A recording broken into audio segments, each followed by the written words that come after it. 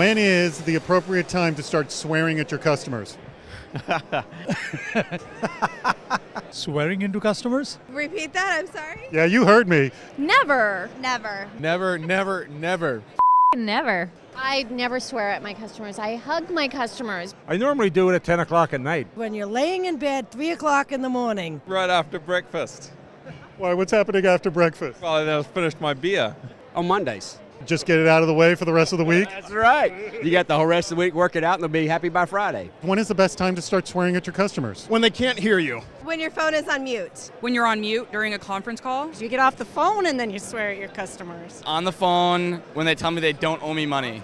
As soon as they don't buy from you. When they do something really wrong and deserve it. When they really it up. When they have started to swear at you. The best time to start swearing at your customers is when they cannot copy and paste. When they submit the same queries that you've answered time and time again. When they send me like 10 emails in a row asking question after question that they should know already. And do you ever just kind of send an FU in the email? No. No, definitely not. But you want to? Yeah. You've typed it and erased it. Yeah. When is the appropriate time to start swearing at your customers? Right now. Right now. Right away. Have you sworn at a customer? They don't let me talk to customers. When's the best time to swear at your customers? I would say from the minute you meet them, just get it out of the way right away. Don't pretend to be nice. Just take care of business. Immediately. And have you done that before? Yesterday.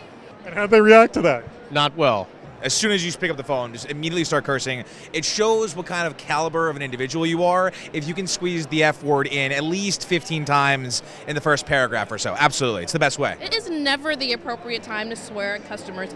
You always have to take the high road and make sure that they have that perfect customer experience, and that would include you not swearing at them. What if they're being really, really inappropriate and really being bad customers? You just got to take a deep breath, center yourself, have a couple of woo-saw moments, and then respond. Professionally, kindly. But internally, can you start swearing? Oh, internally it starts ASAP.